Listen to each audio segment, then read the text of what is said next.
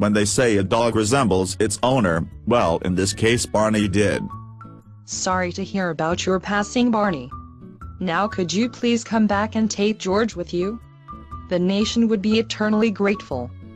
R.I.P. Barney. The Bush family will drop many points now that you are gone. He got tired of being the smartest one in the house, so he ended it with a chocolate bar.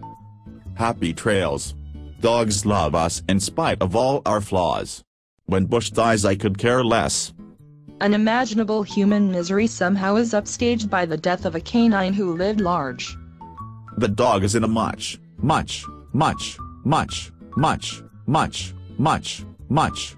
better place now. I can't stand this war criminal. Oh. I was celebrating prematurely. Didn't realize it was the dog. The smartest, cutest, and overall best person in the family. Barney was nice enough to forgive the Bush family for their stupidity and love them anyway.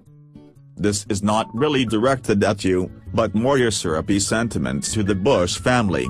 GWB deserves nothing. Well, he's still got Laura. We are pretty sure Bush kicked Barney to death in a drunken rage. Had him stuffed, made into a hash pipe. Laura got in a couple good kicks, too.